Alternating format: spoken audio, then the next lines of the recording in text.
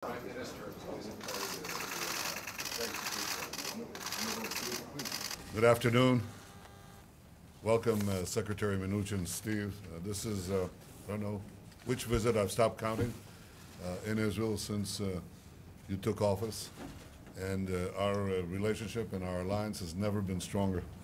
The first thing that I want to do is congratulate President Trump, the armed forces of the United States and the American people for the successful action against Baghdadi. And it's good that this murderer has met his fate. We do know that we still have an ongoing battle against terrorism, both of the extremist Sunnis led by Daesh, but also of the extremist Shiites led by Iran that is making a plunge for everything and everywhere in the Middle East. Iran is seeking to develop now precision-guided missiles that can hit any target in the Middle East with a circumference of 5 to 10 meters. They're developing this in Iran. They want to place them in Iraq and in Syria, and to convert Lebanon's arsenal of 130,000 statistical rockets to precision-guided munitions. They seek also to develop that, and have already begun to put that in Yemen, with the goal of reaching Israel from there too. We view Iran as the greatest threat to peace, stability, and our security, and the security of many others. They've fired into Saudi Arabia. They've interfered with the international shipping lanes. They've attacked Americans, and they've killed Americans throughout the last 10 years in Afghanistan and elsewhere. Iran is the single greatest threat to stability and peace in the Middle East. That doesn't mean that there are no others. There are. The Middle East is rich with several things, and one of them is terrorist exporting nations and groups.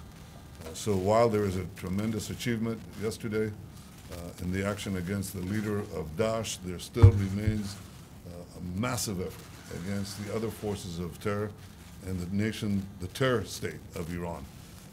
We have enjoyed great support from the United States in this effort twice. One, in the military assistance that the United States generously gives us, and second, in the effort that you and President Trump lead all the time, which is the increase of sanctions against Iran. You've recently added the anti-money laundering sanctions, which apply to the banks. That's a very powerful tool, in addition to others that you put forward. And I encourage you to put even more.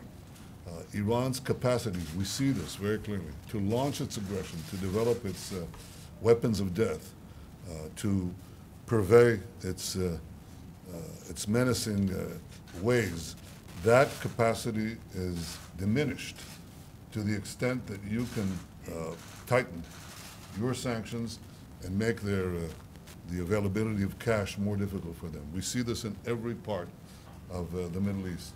So I want to thank you for what you've been doing and encourage you, Steve, to do more, a lot more. And thank you for your friendship. Thank you. Welcome to Jerusalem. First of all, it is a pleasure to be back here, and thank you for hosting us and welcoming me and our entire delegation. This is now my fourth official trip here since I've been Treasury Secretary. As usual, this is my first stop on my tour this week across the Middle East. So nobody is a better partner to the United States than Israel and you, Mr. Prime Minister. I want to personally thank you on behalf of the President for everything that you're doing with us.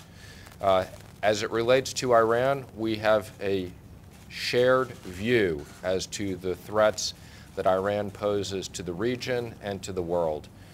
We have executed on a maximum pressure campaign for sanctions. They have worked, they are working, they are cutting off the money. We are not doing this to hurt the people of Iran. We are doing this so that Iran stops their bad activities in exporting terrorism, looking to create nuclear capabilities and missiles. And we will continue to ramp up more, as you've said. I just came from a very productive working lunch with your team. They gave us a bunch of very specific ideas that we will be following up.